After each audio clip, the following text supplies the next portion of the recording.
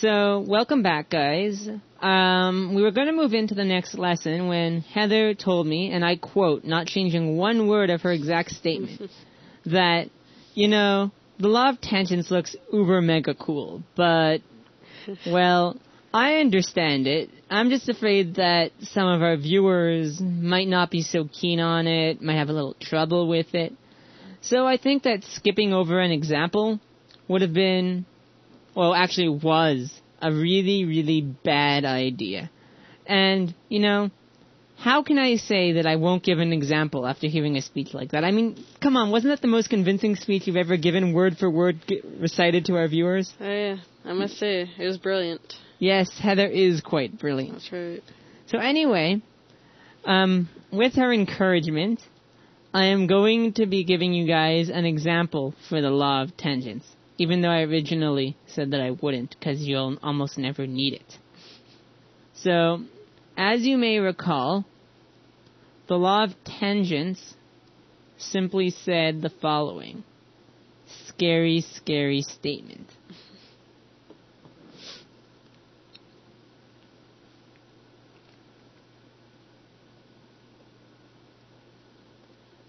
So after all the scariness and fear has been overridden by our explanation, everyone can be happy. So, Heather, usually when dealing with the law of tangents, you're going to have the angles A and B. Mm-hmm. What you're not going to have are the side lengths A and B. You're going to be missing one of them. Which one should I leave out?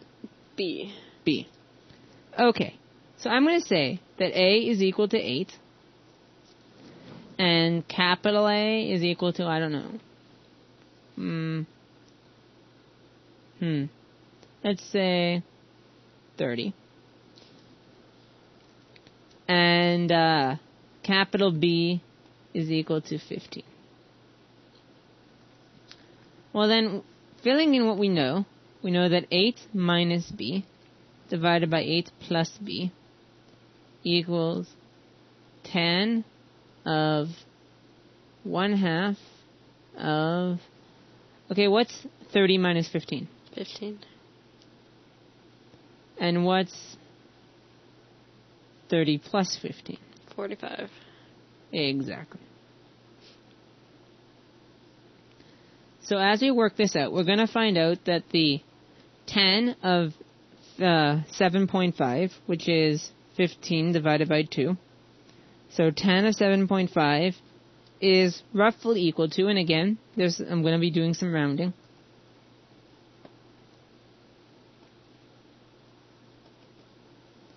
And 10 of 22.5, which is 45 divided by 2, is going to be roughly equal to...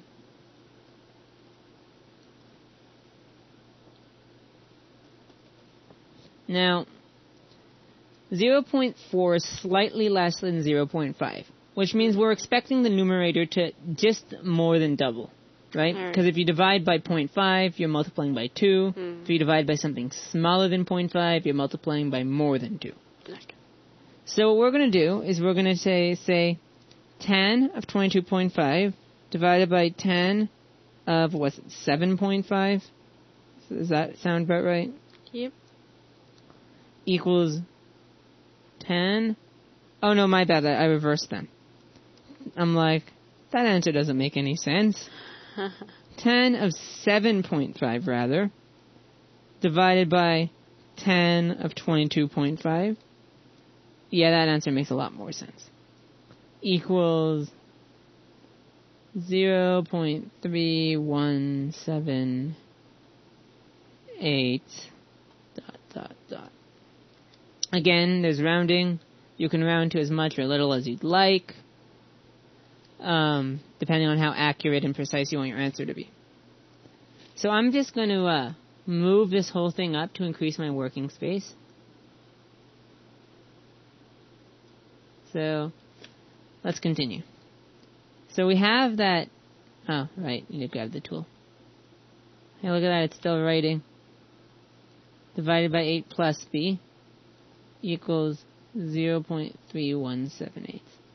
This means, arrow, 8 minus B equals 0.3178 times 8 plus b.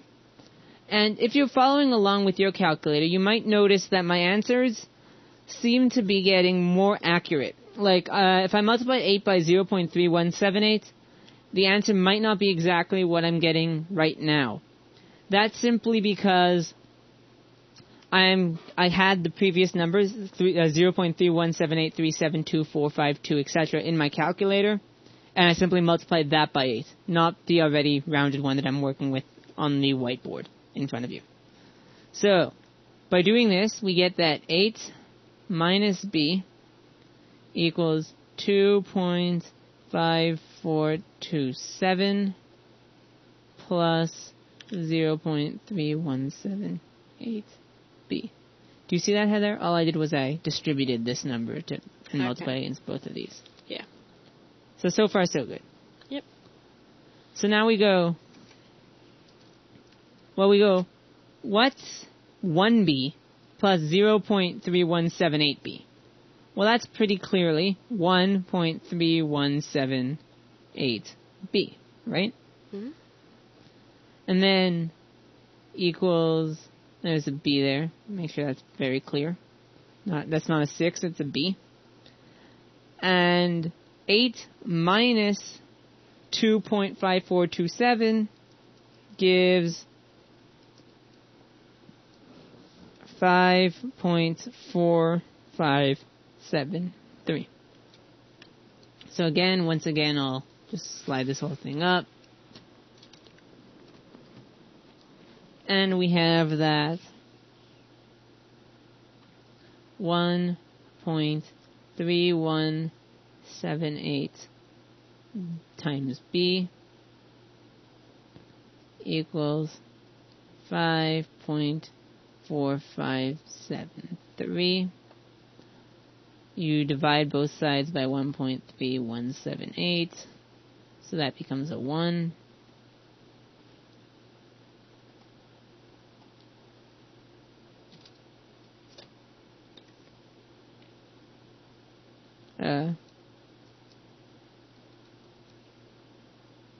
So 1.3178, I believe the rest of it goes 32452 or some such.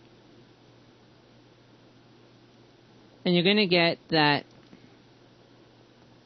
b, when all is said and done, is equal to 4.1411. So that's how you'd use the law of tangents. So as you can see, it seems to be a lot of work. It actually is quite a bit of work. It's often, almost always, a lot quicker to use the law of sine or the law of cosine. But at least now you know how to work with the law of tangents. The reason I say it's almost always quicker to work with the law of sine or the law of cosine is simply that if you know capital A and capital B, and you know either lowercase a or lowercase b, then it's very easy, for instance, to use the law of sines and say, well, lowercase, anyway, it's very easy to use the law of sines, because if I remember correctly, our numbers were a equals 30, b equals 15, perhaps lowercase a equals 8, but don't hold me to that, and we didn't know b. Well, a divided by sine a equals b divided by sine b. And I'm just going to check if that gives me the same answer. I believe it should if I have the right a. So, a divided by sine a means 8 divided by sine 30, which gives 16. So 16 times sine b, and sine b would be sine of 15, which is times, I'll write sine b equals b.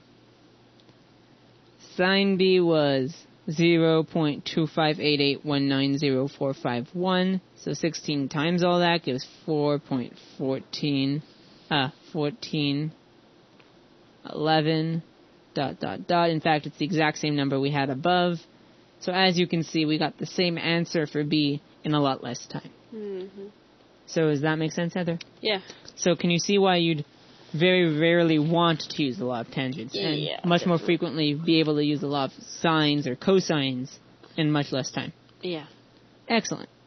So with that, if Heather has no questions, we're going to wrap up this part of the lesson. No, thank you, Demondo. Excellent. Thanks a lot, guys.